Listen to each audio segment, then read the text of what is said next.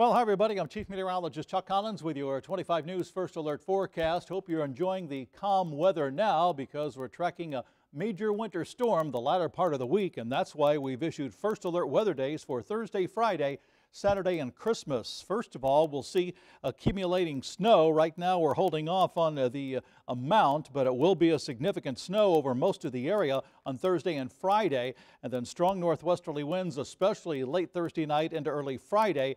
Northwesterlies gusting 45 miles an hour, creating blizzard conditions out there.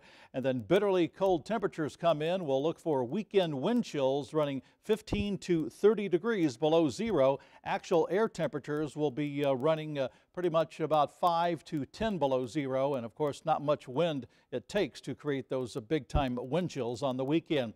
This will be a big time future impact event for your driving or your flying. Take a look at the impacts we have. We'll look for moderate to major impacts with the snow on Thursday and into Friday and Friday afternoon. Then the blowing and drifting will cause more headaches Friday night into Saturday.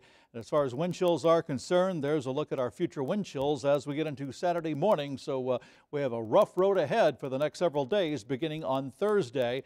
Here's the rest of that 10-day trend. We're dry, mid-30s on Tuesday, and then 30 on Wednesday. The snow in here Thursday and Friday, bitterly cold on the weekend. Then we start coming out of it mid to latter part of next week, running 35 to 40. All the forecast details coming your way on 25 News. I'm Chief Meteorologist Chuck Collins. Be very careful out there.